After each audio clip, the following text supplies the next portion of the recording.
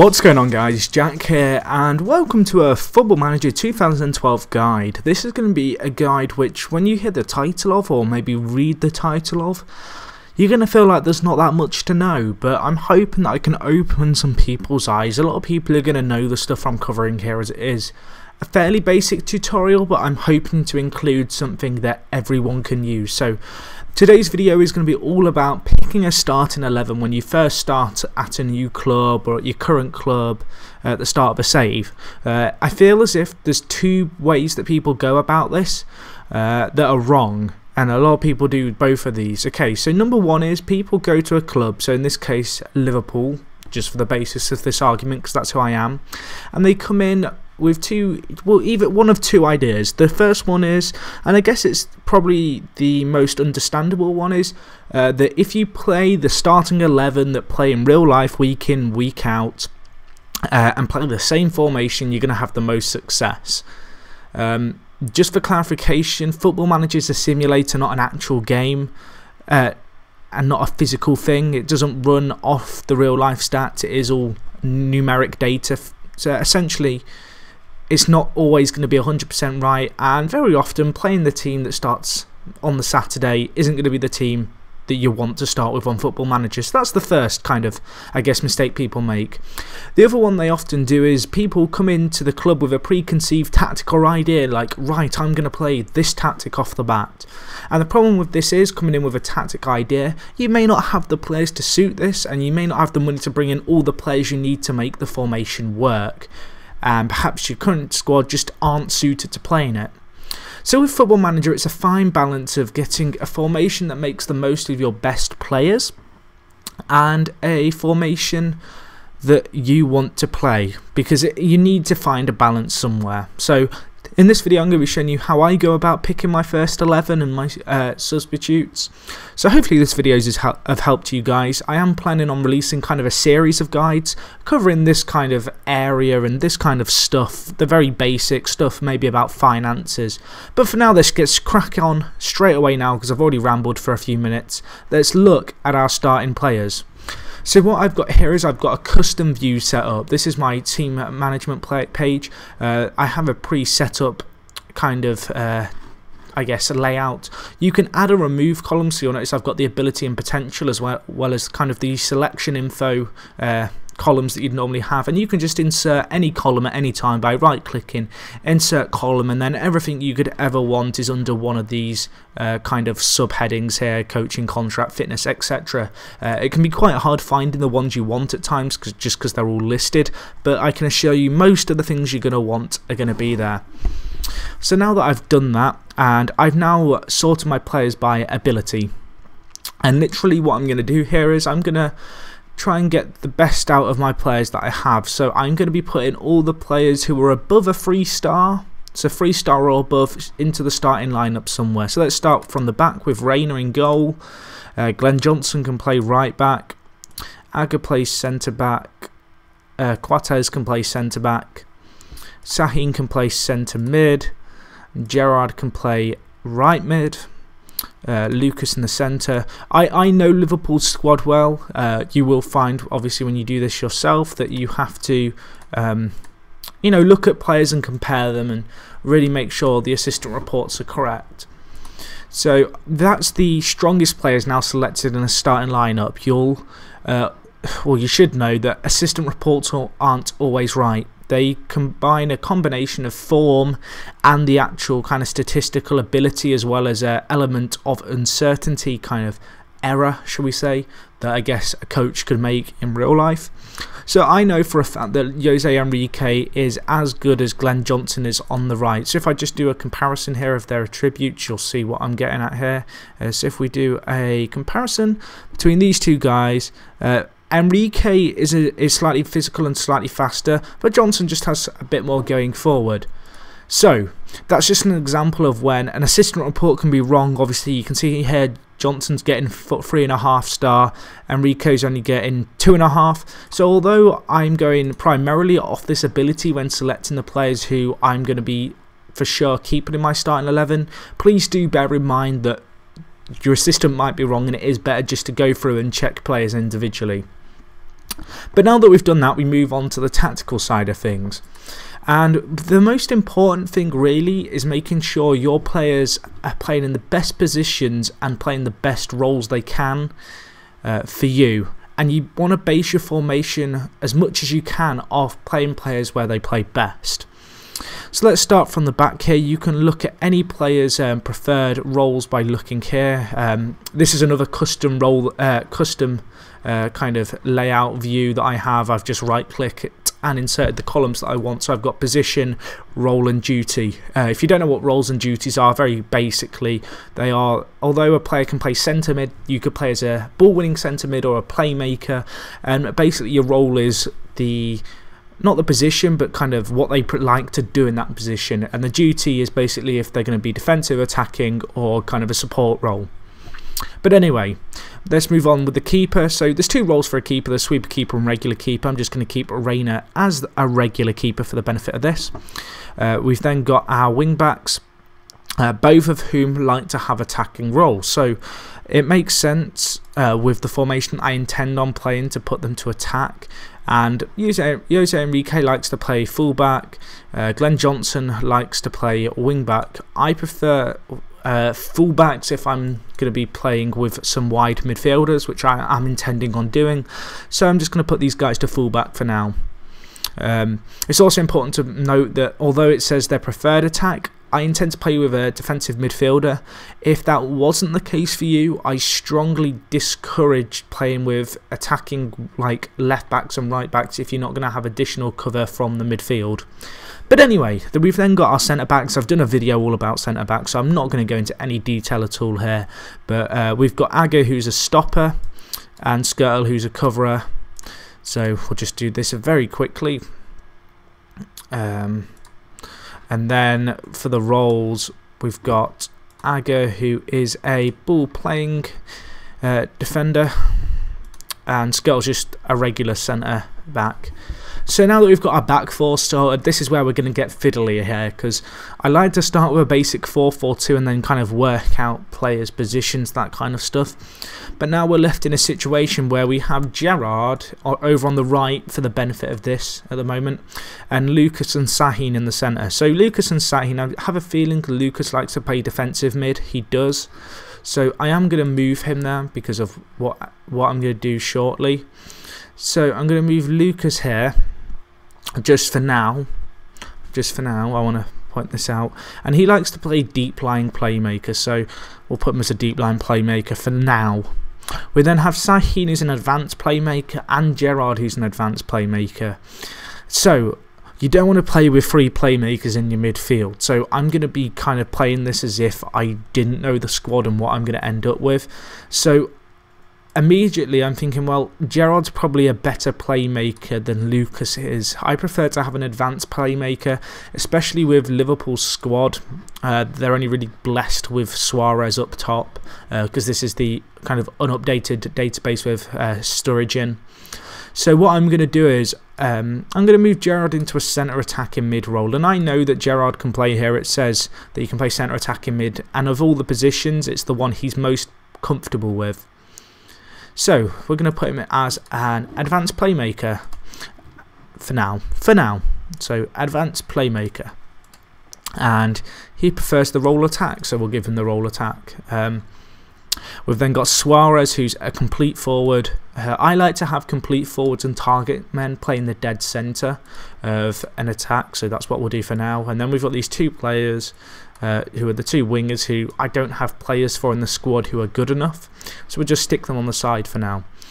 So now that I've got kind of a general shape just by choosing the players and trying to get them in the best places for them, it's now time to move on to the roles and how they kind of correlate to each other, because you might have a midfield 5 in this case, and they might all want to play the duty of attack, but if you play with all duties of attack, you are going to get scored against a lot.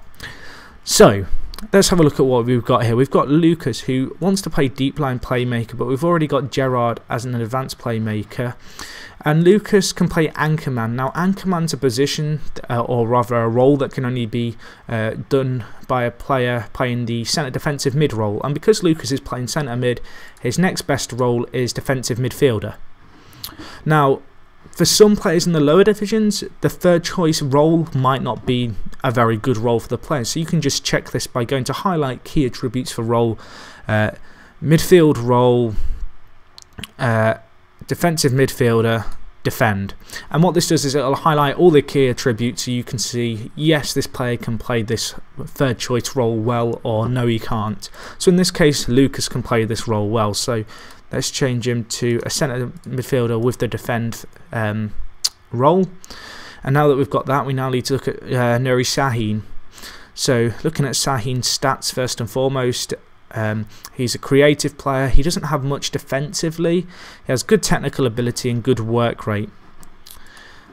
So we've already got a playmaker in Jared and a defensive player in Lucas. So I'm going to look for a supporting kind of role for Sahin to play. So his primary choices are advanced playmaker or deep line playmaker, just because he has such insane creativity. So we have that option. Now what I could do here is, if I was to compare Gerard and Sahin, I could look at which one has the best creative stats, and from there judge whether or not you know, who's going to make the best creative player. So actually, I am actually going to mix things up from what I initially planned, because looking at these stats, Sahin looks like he's got a bit more creativity compared to Gerard, but Gerard just has a bit more in the attacking side of things and the aerial side of things. He's just he kind of peaks in other areas. So while Sahin is technically gifted and Gerard's attackingly gifted, it makes sense to change their roles to suit this. So I'm now going to look at trying to play Sahin as a deep line playmaker. The reason I'm putting him as a deep line playmaker rather than an advanced playmaker is because an advanced playmaker is a very attacking player. By having Sahin as a deep line playmaker, it just means he's going to sit back alongside Lucas. His preferred duty is support. I'm actually going to play him in a defensive role here, just because we've got to bear in mind the fact we've got a fullback, well, both fullbacks who are going to want to bomb it up the wings and support on the attack, and so Lucas and Sahin don't want to adventure too far from the centre. So now that we've got Sahin playing playmaker, we now need to come up with an alternate role for Gerard. So looking at his second kind of choice thing, he wants to play inside forward, which is fine because we've only got Suarez up front at the moment. So it would be nice to have someone who's going to get up for him. So we'll just have a quick look at the inside forward kind of required attributes to see, just for certain, I'm pretty certain that Jared can play inside forward, and you can see there very comprehensively he can. So we'll put Jared as an inside forward, and now we've kind of got a general role for the team sorted. We're lacking wingers because Liverpool don't have any wingers, but for the benefit of this, I'm going to put Joe Cole on the right because that's where he prefers to play, and we'll put Downing on the left just for the benefit of this. Where is Downing? Where is Downing? There he is, Stuart Downing. He's useless. Don't get me started on Stuart Downing. Okay, so now that we have an attacking right winger and an attacking left winger, we can already see that they both want to play winger and attack, which is fine in a situation like this. That's probably where I'd want them to play. So now that we've got this sorted, you can really see how we've picked out a team that plays to the player's strengths. I've not gone in with a preconceived idea. I've looked at my best players and I'm trying to get the most out of them by playing them in the roles and positions that they're most comfortable with. So now that we've done that, we now need to move on to our team instructions. Now, team instructions are less about the individual players and more about the formation, the shape, and how you want to play. So with this kind of very crowded out midfield, I've got a good chance of being able to control the play. So for my strategy, I'm going to in fact put this on control. Control is the best way to guard against a counter-attack. I prefer control over attacking in a game where perhaps we're playing a team who have got a few defenders, maybe a defensive midfielder, and I'm wary that they maybe have a few fast players up front who they can pump the ball to and hit me on the counter. If it's half time and I'm getting a lot of the ball but I'm not getting anywhere because we're just controlling it, then I just like to switch up to attacking and then maybe drop the defensive line a tiny bit. But anyway, we'll have strategy on defend for now. For style, we are going to play fluid, and the reason we're going to play fluid is Fluid basically splits the team into attacking and defensive units. So the more creative players and the more attacking players, so in this case the top 4 on the wing backs, are going to get forward and really, play free-flowing football, whereas the 4 defensive players that make up the core of the centre of the team are really going to look to, I guess, just focus on defending and doing their individual roles that they've been set, rather than just going adventurous and wandering and leaving space in behind. As for passing style, I recommend that if you have talented midfielders and maybe you're playing a tight-knit formation like this, to go with shorter or default, whereas if you perhaps lack really good creative players in the centre, the more direct style of play suits those. You just want to pump it to perhaps their more talented forwards. Creative freedom, again, this is to, I guess, it's how much players are going to risk things. So with a situation like this, I'm trying to think of a good example. Imagine my wing backs are on support, so they get up occasionally. If my creative freedom's set to more expressive, it means that the wing backs on support may break out their tactical plan saying go play support, and they might kind of see an opportunity in the distance and run and bomb it up and try and give the wingers some support. Whereas if you have it on more discipline, they're less likely to kind of, I guess, ignore your instructions. I'm going to keep that on default. That's one I don't like to mess around with. Closing down is, again, if you're trying to hit them on the counter, standing off means that you're going to allow them to have more space, but as soon as they get into the final third, you are going to be there. Whereas pressing more harries the opposition, doesn't give them time on the ball, and is good for in a game where you're desperate to get possession and then retain it. Tackling, that's more personal preference, other than if you're going to set individual instructions in the pre-match thing, in which case players with less bravery, you want to go make sure your players going harder tackling on them.